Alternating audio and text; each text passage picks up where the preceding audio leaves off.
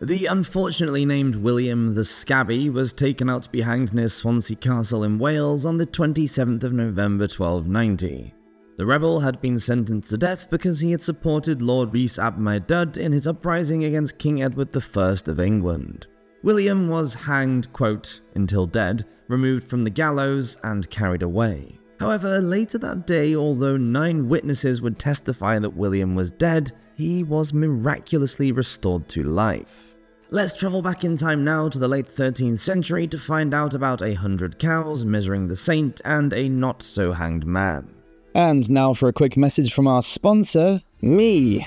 I come to you once again with a shameless plug for my own band's new single. The response you guys gave for the last one was so nice and overwhelmingly kind, and I really appreciate that everyone checked it out and left nice comments. We have a new single that's coming out today as this video goes live. I'll try and keep this short and sweet, but my band is called Default Mode Network, and this new song is called Blueberry Hill. When I'm not busy working on these medieval videos, I sing and play guitar with my own original songs. The only reason I'm mentioning it here is the more streams, saves, and being put in playlists that we can get, the more ears the track will be pushed out to on Spotify and other streaming services. So for any fans of guitar or rock music, please do check us out using the link down below, and if you do, let me know what you think.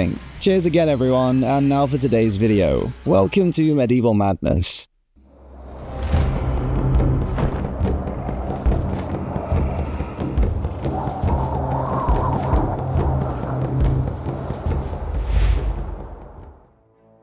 In 1307, an inquiry began into whether the Bishop of Hereford, Thomas de Cantilupe, should be regarded as a saint. Cantilupe had died 25 years earlier, and it was up to the 3 commissioners who had been sent by Pope Clement V to weigh up the evidence and find out what sort of a man the bishop was, and more importantly, what miracles he had performed after his death, an essential part of the procedure when recognizing a saint. 3 of the witnesses to be heard were Mary de Beos, her stepson William, and their family chaplain. They all gave evidence concerning a Welshman by the name of William Cragg.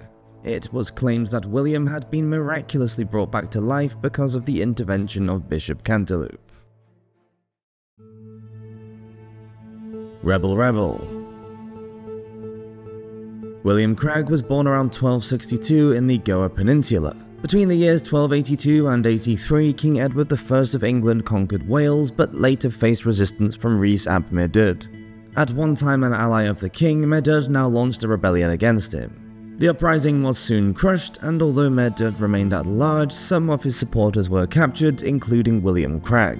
William was taken prisoner in 1290 by the son of William de Bews, the Lord of Goa. Cragg, one of 14 prisoners, was taken to Swansea Castle to await trial. Accused of arson and the killing of 13 men, William was held in the dungeons by de Bews Sr. 12 of the 14 prisoners were released, except for William and another malefactor named Trehen ap Hywel. William, who only spoke Welsh, was questioned for 15 days and said he wasn't sure of his age, although he thought he was about 45 years old. Despite William's claims of innocence, he was found guilty and sentenced to death by hanging. At that time, hanging was the main method of execution in England. It was the law in Wales at the time that condemned men could atone for their crimes by paying money to their victims or their victim's family. William's family pulled together and offered de Bews 100 cows for his release, but the proposal was refused. Such a large tender of compensation would indicate that William was a wealthy man, or at least came from a wealthy family. Hang 'em high. The execution site was on a high hill about a quarter of a mile outside of the town of Swansea in the site of the castle. William and his fellow Welshman, Trehen ap Hywel, were dressed in shirts, breeches and tunics, and William was led out to the gallows in the early morning at 7:30 AM by 3 members of his family, including an uncle and a cousin. In a cruel act, de Bews had forced William's kinfolk to participate in his execution. The noose was already around William's neck, and he had to carry the length of rope that would be used for the hanging. Later, at the inquiry, William would say that his noose was, quote, thicker than the knot that the Franciscans usually have on their belts. Afraid that William's family might attempt a rescue, the steward John of Bagaham had gathered together 10 mounted armed guards to oversee the proceedings. William was hanged first. He climbed up to the gallows on a ladder, the rope was tied on, and William was turned off by his kinsman Ithilfashion as the ladder was pulled away. This left William dangling by the rope that had been thrown over the crossbeam. Trajan was simply pulled off the ground by throwing a rope over the beam. The men were left there to swing, but Trajan was a large and heavy man who struggled hard, and the gallows collapsed under his weight. With both men now fallen to the ground dead, Trajan was taken away for burial. However, de Brioze ordered that William be strung up again from the remaining arm of the scaffold. Because, quote, he was a very famous and public malefactor, and as an insult to his kin. Witnesses said that William had let loose his bladder and bowels whilst hanging there, a sure sign that the man was dead. Sure that the Welshman was deceased, Bageham went up to Swansea Castle to report the death of the two men to his lord. While he was there, Bageham said that Lady Mary asked for the body of William, but he had no idea why. William's body was carried away on the ladder up which he had climbed to the gallows. His family took him to the house of Thomas Matthew in Swansea, where the young William de Brioze found the body stretched out on the floor, quote, in the way that a dead man lies. The young lord reported that, quote, Crag's face was black and in parts bloody or stained with blood. His eyes had come out of their sockets and hung outside the eyelids, and the sockets were filled with blood. His mouth, neck, and throat, and the parts around them, and also his nostrils, were filled with blood, so that it was impossible in the natural course of things for him to breathe. His tongue hung out of his mouth the length of a man's finger, and it was completely black and swollen, and as thick with the blood sticking to it that it seemed the size of a man's two fists together. It's a miracle.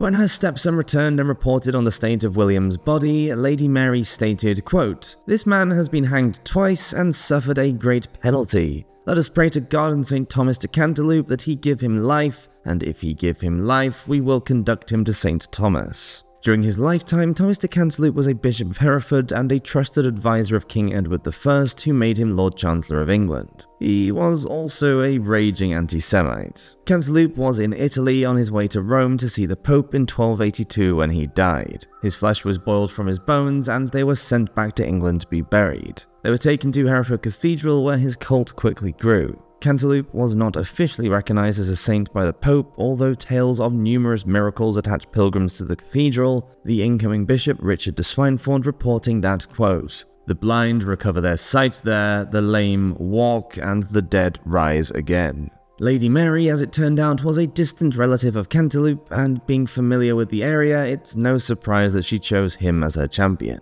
Using one of the practices involved in the veneration of a saint, Lady Mary sent her lady-in-waiting to measure William's body with a piece of cord. The cord was then dipped in wax to make a candle the same length as the person in need of help. This process was known as measuring the saint, and meant that William's spiritual care was now in the hands of Thomas de Cantilupe. Then Lady Mary, quote, bent a silver penny over William's head according to the custom of England, as another way of entrusting him into the saint's care. Despite Lady Mary's invocations, William still lay dead. All she could do now was wait. Now it was up to the saint, and he didn't disappoint, according to Brioze Jr., quote, after William had been measured, he remained in the same state until around the middle of the night, and then began to breathe in and out and to move a leg. The chaplain William, another William, of Coddington, stated that, quote, after William had been measured, not immediately, but after an hour or so, he moved his tongue a little, and after another space of time moved a foot, and afterwards gradually began to recover strength in his limbs. Everyone agreed that William's recovery took time, the chaplain confirming that the man was frail for 8 or 10 days, and it was 15 days before he was able to walk without help. Although on the 4th day of his recovery, he was much improved, quote, in the state of his tongue, eyes, and throat, but still unable to speak or see. He could only eat soup, which was prepared for him by Lady Mary herself. When he was at last able to speak, William was summoned before Lord and Lady Brioze at Swansea Castle. He must have been terrified that he was going to be hanged again, and the chaplain de Coddington stated that William was filled with, quote, great fear and apprehension. William stated that while he was sleeping in the dungeon on the morning of his execution, he had a vision of the Virgin Mary in the presence of a lordly figure, so he prayed to Thomas de Cantilupe to save him. Then a heavenly bishop wearing white garments supposedly came down and supported him by holding up his body while he was on the gallows. Who knows whether William was being truthful and had really experienced this vision, or just felt that he needed to go along with the story to save his skin. Once he had recovered enough to travel, William went on a pilgrimage with Lord and Lady Rhys to Hereford to give thanks to St. Cantilupe for saving his life. Wearing the rope that he had been hanged with, he walked barefoot for the 3 days that it took to reach the cathedral. The rope was left at the shrine, and the three parted with William promising to make a pilgrimage to the Holy Land. Or is it? Back at the 1307 papal investigation into the saintliness of Thomas Cantilupe, the evidence of the miracles that he had performed after his death had to be presented, and the resurrection of William Cragg was one of those miracles. 9 witnesses were heard at the inquiry, including William himself. Lady Maredudd was the first to speak.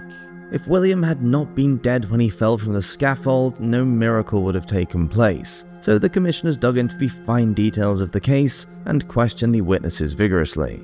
Rhys Jr., his father had died by the time of the inquiry, was adamant that, quote, "If any subterfuge or trickery were discovered, then the executioner himself would have been hanged in turn."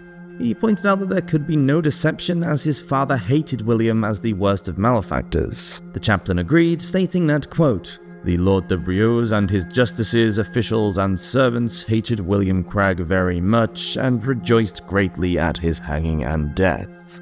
So what did happen to William Cragg on the scaffold?